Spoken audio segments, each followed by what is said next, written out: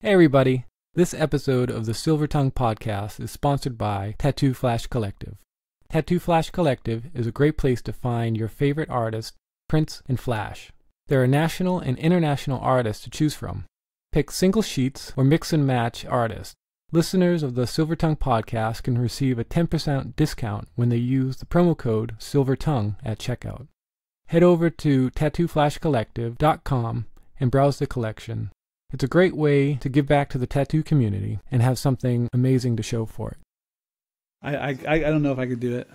Yeah. I'm getting more into it. I listen to like some art podcasts and stuff like that. I love that Scott Harrison podcast. It's like The Mirror Cave. That was my favorite one. Yeah. We've been doing mostly tattooers right now, and I've just been asking a lot of people's opinion on like what they want to listen to and what they want to hear. Cool. Because I don't want it to be just a guy spouting off opinions and be like, back in the day, blah, blah, blah. Oh, God. Because it's fucking annoying. Yeah. But I also noticed that people in tattooing have changed quite a bit, and they've become not this like ego-toting people. Yeah. Like they're pretty thoughtful, interesting people. Yeah. Or there are those involved anyway. Yeah. It's like one of those things where you're like, fuck, I don't know if I should do it or not. Right. And the only way you can find out is just to fail. Go for it. Yeah. Yeah, that's that my studio, my home studio or whatever. That was that. Like I think I was like a total kind of queenie about it, honestly, because I really had this vision for what I wanted it to be, and it just didn't ultimately work out to be that, and not to be a baby about it or anything like that. I was just like, it totally changed. It just like totally disappointed. That was something I was thinking. But I had to do it. I had to try it. Yeah.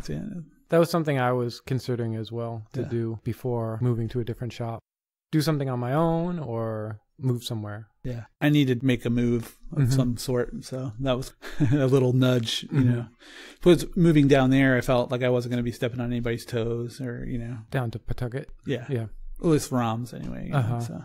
Yeah. I mean, you've been there quite a while. At Roms? Yeah. I started tattooing there in 2005.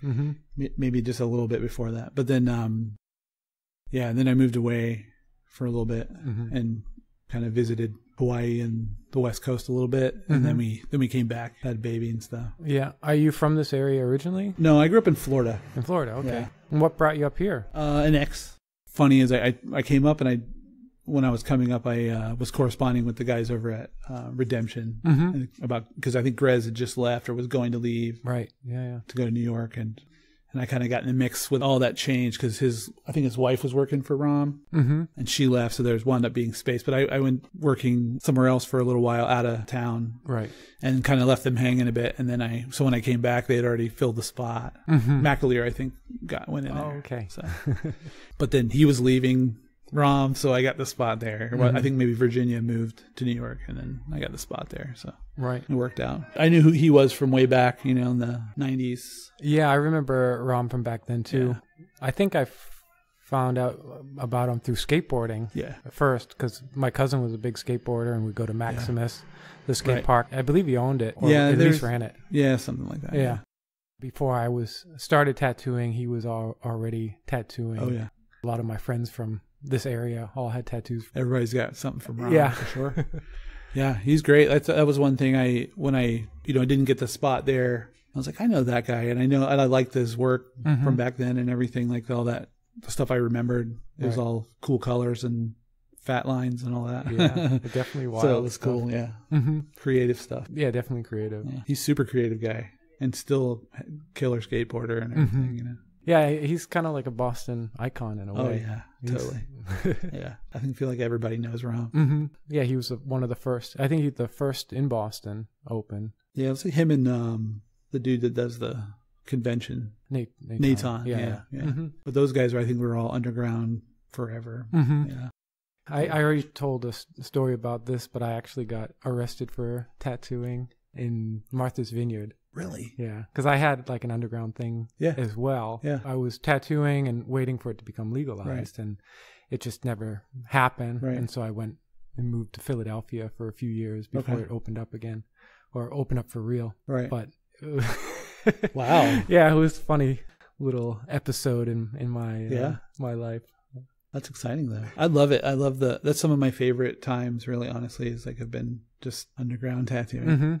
I was actually tattooing with another guy as Yeah. well, and we had a beeper code Yeah. in like a basement shop. Yeah. And it was just straight up tattooing. Awesome. And that's actually how I got in touch with Forrest, because he had an underground thing as well, waiting to open up. At the time, I didn't do any Japanese tattooing or anything like that, so I would send him work. Okay. And in doing so, we had like a little correspondence. Yeah. I agree. I kind of miss it, and I don't know why. Like maybe that idea of having like a private studio scared me so much, but I think when I was getting tattooed by Eddie Deutsch at Rom's, he has his private thing. I was getting my back done by Chris, and he has a private thing. Yeah.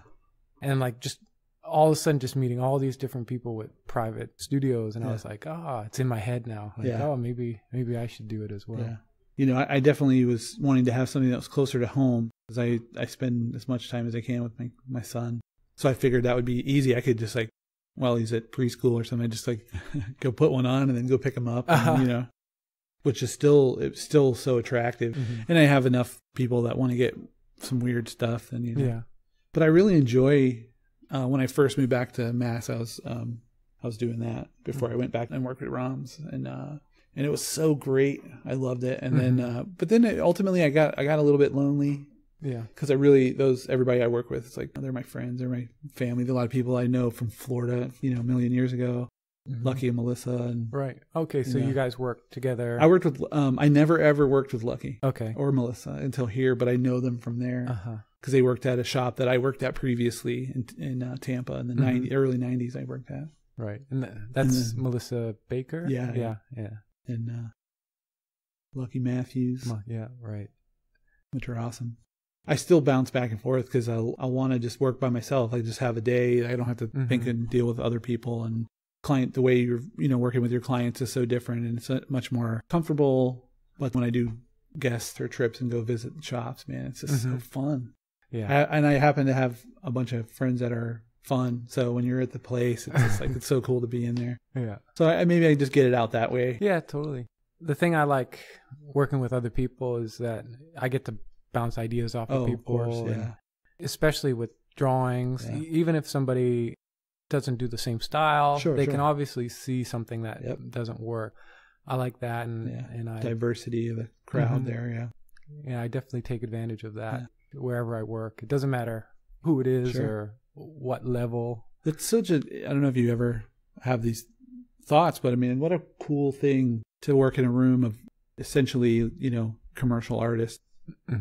Yeah. That do so many different types of things, and that you can do that, you know, like especially nowadays where everybody's kind of organized, where they have the black and gray person and a trad person, right? New school, this, that, whatever. But you have all those different views of the same thing that you're doing, you know, as opposed to that any kind of stale view, you know, just a shop full of new school people or a shop full of trad people or a shop full of this or that. Right. Well, they're funny to have labels and things, but it's a thing. The diversity, if you can really manage it, and it's a huge advantage. I think so. Yeah, we have a bunch of different guys at Royal, and one of my buddies there, he does a lot of the dot work, and I get a lot out of the way he approaches something and how he like would fill in something, and I'm like, oh, okay. Yeah, that stuff's it's so cool to see just how someone would approach. Yeah. There's a is it Chelsea that works for Ron in Providence? I don't know her last name. Yeah, I can't either. She's super nice. But, sorry, Chelsea. I've never actually seen one person do it. And it was just amazing to actually watch it. That's amazing. Like, I don't think that way. I don't see that. Right. It's kind of like I guess if you categorize it like a neo-traditional and I would like portrait shading in a way. Color heavy. It's super saturated, you know. I don't really know what to call it. Yeah. But it was a great tattoo. Yeah. But just so different from my brain. It was cool to, like, I really felt like I had a moment where I was like, wow, you know, watch that happen. But it's cool that you can have that, even though you may not want to tattoo that way. Right. But there's definitely things that you can take from it and add to your own little thing. And that's the biggest thing I've been learning now is always staying open to whatever it is and not trying to think like I have it or anything like that. Oh yeah. There's so many like gross feelings that come along with that. Oh, it's like I always felt like if you start thinking that way, you're done. You go do something else where you don't. But if you just start, there's nothing left to learn or any of that. Go jump off a cliff or something. Right. So with your work, are you trying to focus more on painting now, or? Well, I have been. I have more free time, so I have been painting a bit more. And I went through a big tear in the early 2000s, and then kind of slowed down a little bit, and then slowed down a little bit more once I had my kid. But it kind of, it's all hills and valleys and stuff. But lately I have just trying to get that kind of revved back up, and I have been doing stuff, pretty consistently. But I have some bigger visions for some things. Do some really, really big painting. So. Yeah, in like watercolor. I've been working, with gouache. The last couple big paintings that I posted on Instagram kind of recently, it was like a Rock of Ages and then some big space helmet thing. Yeah, that was all like watercolor, like tube watercolor, which is like going back. When I first started painting, it was like just the nib and ink and some Winsor Newton. Yeah, I'm really liking the nudes that you're doing with the women with the designs. Super nice. And then you've also been making the frames to go along with it. I was trying to pick your brain over Instagram. That was super fun. That was one big project I did get done with my space, because that was kind of a bit more challenging, because I didn't really know what I was doing, so I had to kind of learn the process and all that. But those were fun. I've got a bunch of those big girls going. How big are they? Most of the time, I usually paint those relatively small, 5x7, or somewhere in that range, just to make them accessible to. Because a lot of times when I paint something really big, when it's over, I don't really want to get rid of it. I still have to like see what I did. Right. So a lot of times, like that big space helmet I just painted, that thing is boxed and gone. Yeah. I did it. I pulled it off the block and put it in there. So I would have kept that for quite a while. See, I have the opposite thing. And tear it apart. That, I feel like the moment that I had painting that was like a big meditation. So it's almost like I still need it. It's not like done to go away. That was like the coolest painting I've done up to this point. Right. And then eventually I'll either hide it or sell it or something like that. But most of the times I like to hang on to them. The bigger ones, the small ones, I kind of paint them to go. And the girls are really fun, and a lot of people really dig them. Yeah. With those, I do have a couple of really big ones that are a little bit more raunchy that are going. They're kind of getting a little bit more that way for now. I don't know. We'll see. But sometimes I've been trying to experiment a lot with body stuff, like, and it just not be all just conventional idea of what hot is, or right. And that those ladies, like, they're a lot of really curvy and a lot of kind of stuff. So just, I don't know. My wife started working with women who've had breast cancer and stuff, and mastectomy, right? Reconstructive, all that kind of stuff. So some of the spirit came from those, and I have a big one I'm working on for her that's like a cancer survivor kind of thing. So just, I like the aesthetic of what I'm making, and a lot of times they also have a little bit more psychological stuff kind of wrapped up in them, even though they're just like, a lot of them are just like a cool view of something beautiful, or whatever. So. Yeah, I find packing some sort of meaning into artwork, it's not really wanted so much, I think, in, I guess, art production as much. Even in paintings, like, I don't see, when I was kind of selling paintings professionally or in galleries, it seemed like things that I might have put more heart into, or like maybe came up with a backstory, nobody was very much interested in. But the very mundane type of arrangements, they just want the aesthetic of it. But I remember tattooing years ago during the consult and telling people what certain symbolism means to me, and people really kind of dug that. This has been a little bit more magic. I've been thinking about that more lately, because there's definitely a lot of kind of imagery that I produce, and it just has no significance to me. And it's just like, oh, I'm just doing it because this is what I'm asked. But I've been really kind of missing that because it's not just making something with your hand. It could have something else to it. Maybe nobody's going to see it, but I'll be able to see it. Yeah, I feel like those meditation, you know. I had someone ask if I meditated, and I said no initially because I don't.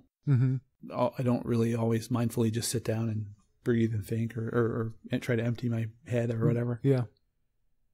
But then I actually do when I'm painting. I just never thought of it. And then I do a lot of paintings that are like, they come from that state. Sometimes it wasn't always a conscious thing what I was making. I just like would sit down and just make this thing. Oh, that's cool. That was fun. And then I'd make another one, and then it'd be over.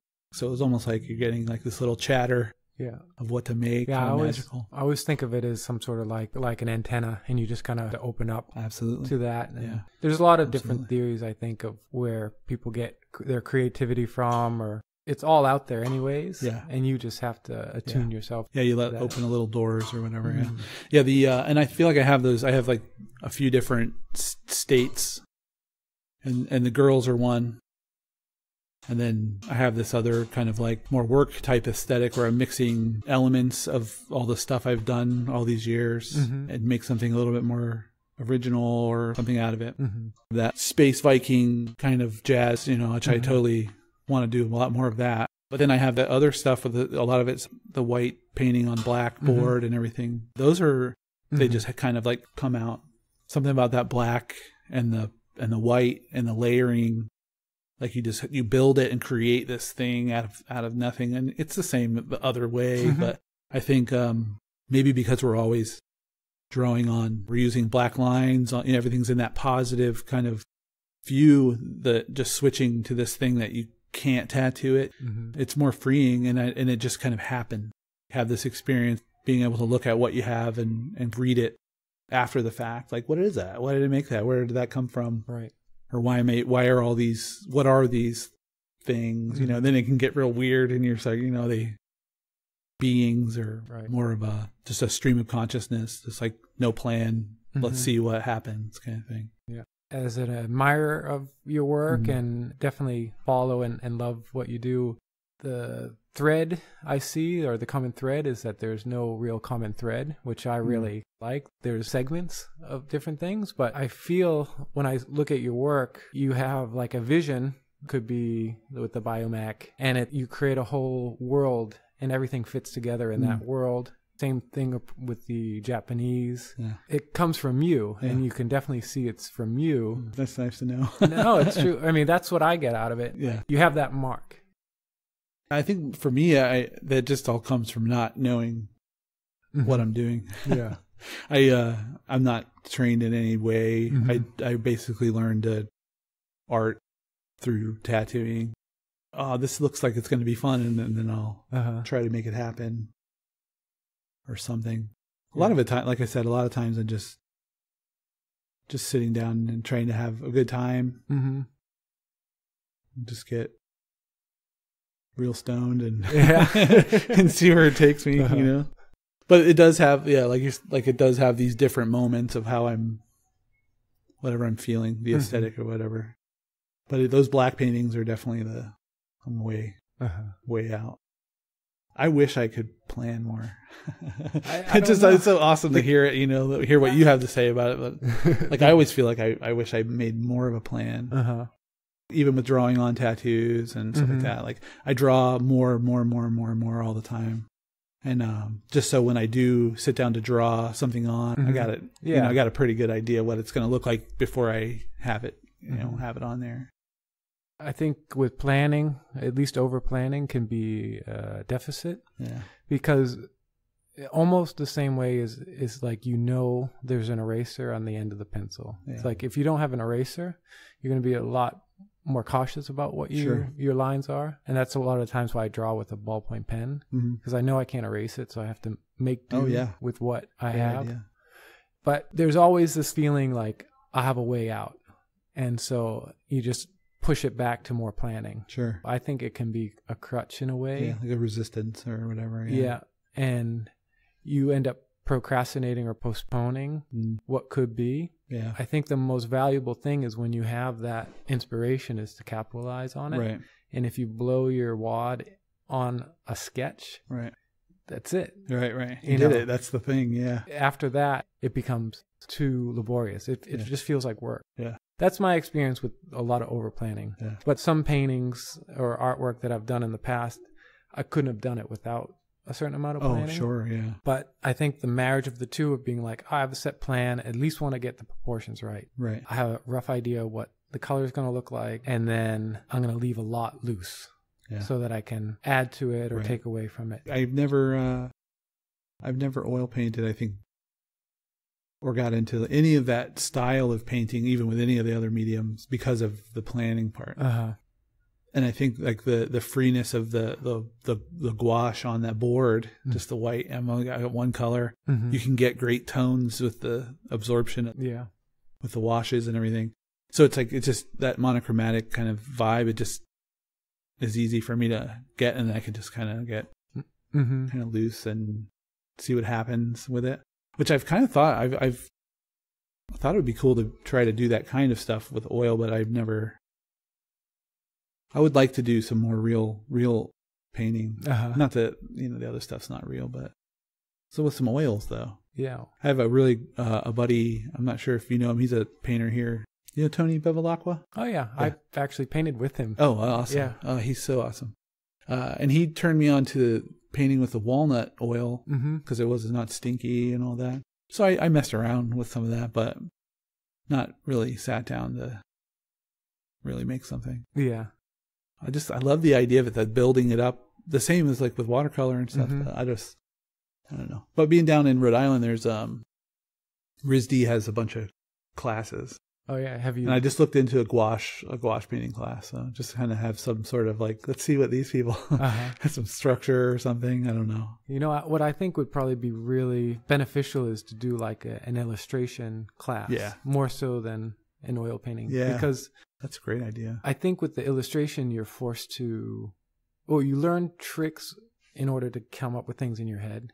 And I think for tattooing and definitely doing more creative work where you don't have a still life or an actual model in front of you, learning those types of tools can be very useful. That makes more sense because I definitely feel like more of an illustrator than I do a painter anyway. I think with the illustrators, they use a lot of those techniques, but more in a creative fashion. I always feel like Frazetta was more of like an illustrator. Yeah, exactly. And that's my. He can paint like him, like that'd be awesome. Killer. Just that quick, loose sketches. Instead of Conan, you have some sort of Viking alien. Yeah, whatever. Any of those guys like Bisley or that look that built up. I love that look. Yeah. Have you ever done anything with just acrylic paint that way? Yeah. All of it. I mean, I have done. I painted with all of it. Yeah. But just nothing's ever really grabbed me like the like just the tattoo, like generic kind of tattoo setup. Even most of the time I'm still using a nib. Black. I do the black shading, do this color, do that color. It's like it's all the same process for the most part. The girls are that way for sure. It's all just rearranged flash painting ultimately. Right. But I like the variance of tone that you're using because obviously the line weight on the girls are different and the tone and color is slightly different. And so there's definitely good usage of separation and value and all those things like that. I mean, that's what I pick up from it. Sure. And everything's very clear and abstract at the same time. And those were the inspiration for that to try to make some other kind of painting process was those girls. Cause I was like, these are starting to feel like sketches, like pre-paintings for another painting.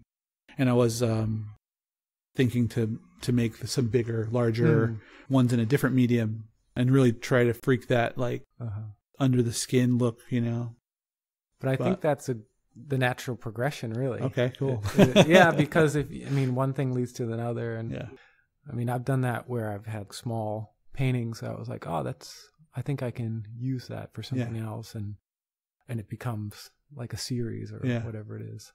I just like, looking, I've always looked at these painters kind of learning a lot more stuff like through Juxtapose in the 90s, really. Yeah. So it's like Mark Ryden or these painters like that, where they have this real classical look and vibe to it, but they're doing these other abstract subject matters or whatever. But then seeing their process stuff was always more mind blowing than looking at these awesome painting after awesome painting in the magazine. But it'd be like, oh, this is a 5 or 6 foot by 4 foot or whatever painting, this massive thing, and then there's this 11 by 14 painting that's exactly the same. Yeah. The same amount of detail, the same amount of, like, it's not sketchy or anything. But he's like already probably drawn it a bunch, painted it a bunch, and then boom, he does this big thing. So that was like, I don't ever hang out on anything that long. Too long, yeah. Like I said, everything I've learned artistically was through the process of making a tattoo. So it all started from, I started when I was really, really young. I had a high school education, and that wasn't that awesome, for any kind of art or anything. I just had that, like, I want to make drawings, I want to make things, but then once I got in the shop and I started working, it was like, I have to learn how to draw a butterfly or a panther or a this or that. And we had tons of really great, really like way ahead of my learning range stuff from Mauricio in Brazil. And then all that old Eddie and Guy stuff. There's all this other ideas, but those were like more influence, like, oh, I want to make some stuff like that, but I had no idea how to do it. So it all just came from taking a flash thing, tracing it, moving it around, make this whole new thing, or whatever. Everything came from that. Right. And I still do it. The process is still very much tattoo, even though it's like I'm doing this whole other thing, But I don't think it's going to be any benefit to change that. No. But just adapt it. Yeah. I feel like just going back to what we were talking about with the planning, and I was saying I wish I was more organized about that and stuff like that. I think that I've come to where I'm just like, I'm not. This is it. I'm just going to do what I do, and I love it. I love it, what I'm making and everything. But just have that little voice in your head where you're like, oh, you should do that different, or make it better, or change this, or try this, or just kind of giving up on it and just like, no, this is just do you're doing. This is what I do. I love it. That approach is a very 19th century, even before. I think originally they were doing a lot of the planning to show the benefactors, where you would have the drawing, the color study, and then you would show the person buying it what the finished product might actually be. Okay. And then they agree on it, give you more money. Okay. And then you go to the next stage. Okay. But I think more so in the 19th century and also like with a lot of landscape painters, they didn't have a camera to like go out and take photos of things and bring it back. But you have sometimes these old photographs of the finished painting, and you have all the different studies. Each figure that's in the painting would have its own painting, or at least drawing. Right. Different types of arrangements, different color harmonies. Right. If it's a night scene, a day scene. They would present these things during the unveiling of a painting. Wow. At the very same, because there was a sense of pride. Look at how much work had gone into this. Yeah, absolutely. And I think when you're doing those types of paintings where it's very refined, figure painting, you could make a living just on selling the studies. And like, I've done that as well. Like I've sold a lot of studies, more studies than I've sold actual paintings, because they're more affordable. Sure. They're rushed, but it's very cool what the landscape painters would do. They would go and they'd see one rock, paint that rock, a bit of shrubs behind it. They would go and paint a bunch of sunsets. Each sunset has different stages and different colors. And if you're fast, you can, paint 3 or 4 of them in one sunset. And you're just marking the colors. And then you take that back to your studio. So you have the experience of that. You have the memory of it. You have the color study and the experience of doing that. And all of these things jolt your mind, and it kind of inspires you. And what you're really able to rely on is almost like a dream of the scene.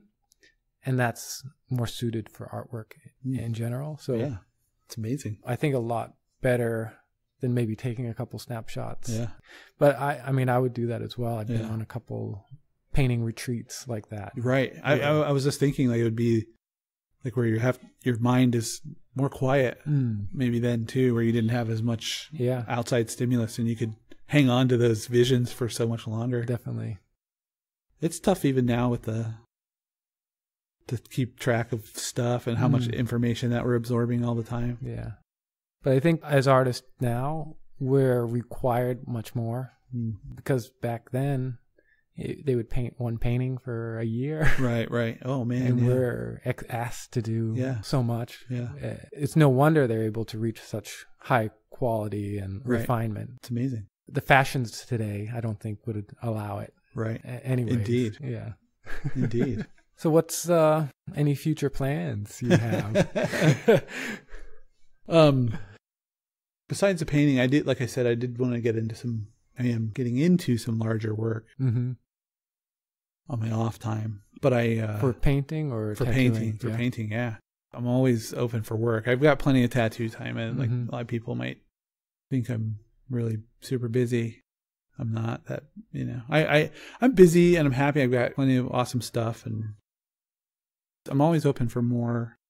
I took a big hit. I changed my schedule to be more of a dad, which I totally love.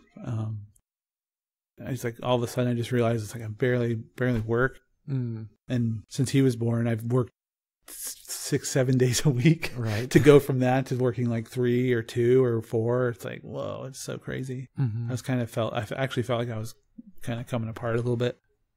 But now he's in school. Things are, like getting a little bit more back to normal, and I'm getting a lot more time for painting and prepping. And I'm getting a lot more ideas for fun tattoos and stuff. So this in 2019, so it's next year, I'm planning on doing a lot more traveling, trying to get out and do some driving around the country a little bit.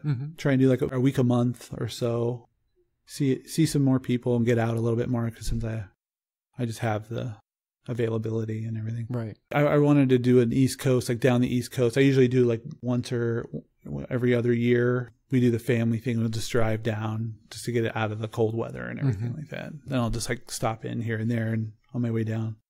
Just do something a little bit more organized this time and work my way around and then hit some spots. A lot of people have been always asking for me to visit and stuff. And I'm like, yeah, I will. So I'm just trying to make it happen now. Yeah. That's kind of like the only real plan I have at the moment. Nothing's like super solid, but I'm, that's kind of in the future. And your wife's a tattooer as well? She is. Yeah. And she works in Brookline, right up the street. Her place has been open a couple of years now, and she's focusing a lot on the women's tattooing, working with women who've had breast cancer and aerial reconstruction stuff and scar things. So she's a traditional tattooer, and she just wanted to kind of move out of the shop environment, have something a little bit more private for her clients, because she was accumulating those clients, I think naturally. Right. Just to have something that's a little bit more, it's not like heavy metal blasting these these women that don't want to even go into a tattoo shop. That's doing really well. Yeah, it's really good. It's definitely needed. Yeah. From what I hear, a lot of people get their kind of self-esteem back from doing it's it. amazing. I'm blown away by how much I've learned from her experiences and just how it's like heavy duty stuff. I think as I've gotten older, I've become more sensitive to that stuff and like having a lot more thoughtful clients, just in general, even my clients that are just coming to me to have this, not just have fun and rip some big old awesome, robo skull thing. It's like they'll come just get some little dinky thing because they just to have that good vibes, and I'm blessed with a lot of those clients. No, I think that totally stuff like with her work is just like it's amazing what these people go through and have to go through, and just the things that the medical world puts them through, which is that I think more than anything that I've learned. It's so wild what some of these women go through. They're already sick or they already have this thing they have to happen, and then just she deals with a lot of women that just do reconstruction from the reconstruction. That's it's just brutal stuff. It's funny thinking about like we will get all wrapped up in what we do and become little prima donnas when we don't want to do a little thing that comes in the door, and we start thinking like we have the cures for cancer or something like that, or merit the same respect, but like what she's doing is actually making a difference. Yeah, for sure. Yeah, I'd say, you know, I try to have great experiences with every client and stuff, and everybody, they're getting the tattoo they need or whatever. I'll say it's pretty amazing or how big our life and our jobs feel to us in the world. Like we're making some big mark in the world, and we're such a tiny little dot in the rest of the society and everything. Sure. More so now than before, but it's pretty amazing though to feel good about everybody's doing something they love and generating all this like positivity from it, and it's really super awesome. I've been thinking about this a lot, where when I started tattooing, you didn't really have too many thoughtful people, I guess, in the business. I mean, maybe you did. Yeah. I just wasn't encountering many people, but I've been encountering way more people nowadays that way, where just a lot more self-aware and want to kind of better themselves and everything else, like just socially aware as well. Yeah, I forget whose podcast it was, but it was some interview with Scott Harrison. I don't really remember everything that he said, but he brought up the fact that, you know, as tattooers, you know, he lived this life with the opportunity to be honest, like all the time. Like you don't. Yeah, that's true. You could say anything you want in a tattoo shop. You could say whatever you want. I don't even think it's just like automatic almost to take it for granted, because you don't realize how many people have to lie every day of their life. Yeah. And we don't have to. No. And you have all these big groups of people now that are tattooing, and they're these little enclaves of people that are cultivating these awesome little shops, or this, you know, like this inspiring environment of honesty and just like fewer and fewer filters and stuff. It just like makes this really great community. It's almost impossible to not become more attuned to other people's feelings. I think maybe back in the old days. Back in my day. Yeah, it was just like, I don't think I was even, I definitely wasn't open to anything like that. So of course I wasn't attracting anything like that, because it was just like, it was still biker stuff, you know. I was doing some crazy kid stuff, but there wasn't any deep tattooing going on. It was fully aesthetic. Like you're just make something cool and no feelings. Right. I don't know. It's really neat to be able to actually, maybe that's just all part of maturing in general, you know, kind of quit caring what people think, and you can offer. It's good that we have the options. Yeah. And you think like a lot of people really don't never have that option to even just be themselves or something. It's like, I feel like on a daily basis, if anybody said or did what we did in any other job, they'd be written up in HR or like fired immediately. Yeah. Yeah. It's still such a unique place to be, as much as a lot of people think it's tattoo dead, or, you know, this is like dumb, or I don't, you know, like all these, like a lot of the people that wish it was like still the old days or whatever. That's just a strange kind of place to linger.